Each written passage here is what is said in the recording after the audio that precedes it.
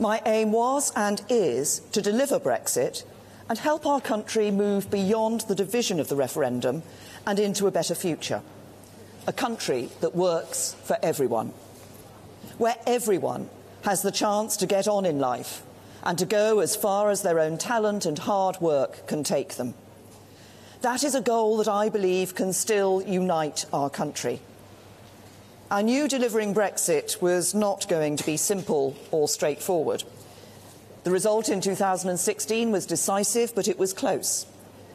The challenge of taking Brexit from the simplicity of the choice on the ballot paper to the complexity of resetting the country's relationship with 27 of its nearest neighbours was always going to be huge.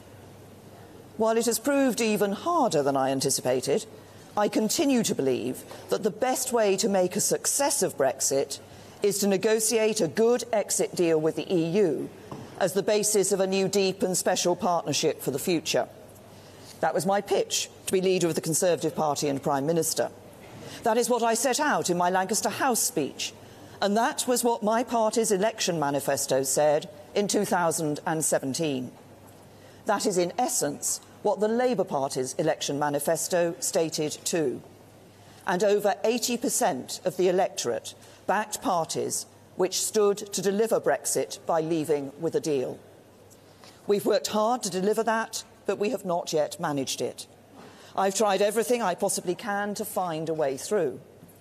It's true that initially I wanted to achieve this predominantly on the back of Conservative and DUP votes.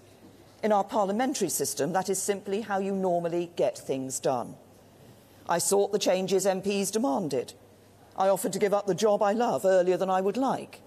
And on the 29th of March, the day we were meant to leave the EU, if just 30 MPs had voted differently, we would have passed the withdrawal agreement and we would be leaving the EU.